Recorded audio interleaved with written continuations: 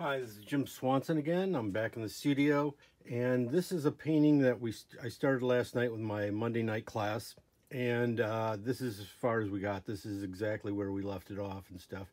We'll be painting another painting next week, so I was going to finish this one off for them.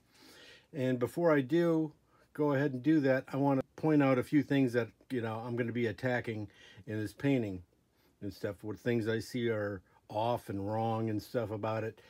So right off the bat down here, I need to create a dark down here, that warm dark, so it will start to plane out and stuff. Right now it kind of sinks and stuff, so I need to make this a little more contrasty, warmer, so it will come up and flatten out a little bit. Right now it just drops off to the earth and stuff.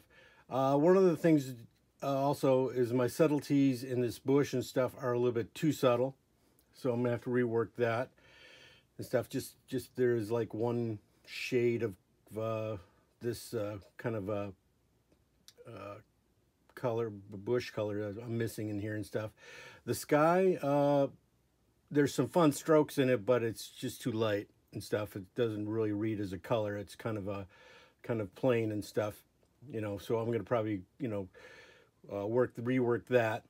I think back in here, this is too dark too. I overwent. I was trying to emphasize my darks and stuff, how to keep them, how dark I want them, and I think I just went too much on that and stuff.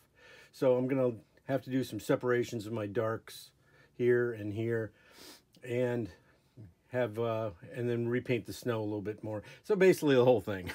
So I will be attacking it very shortly then.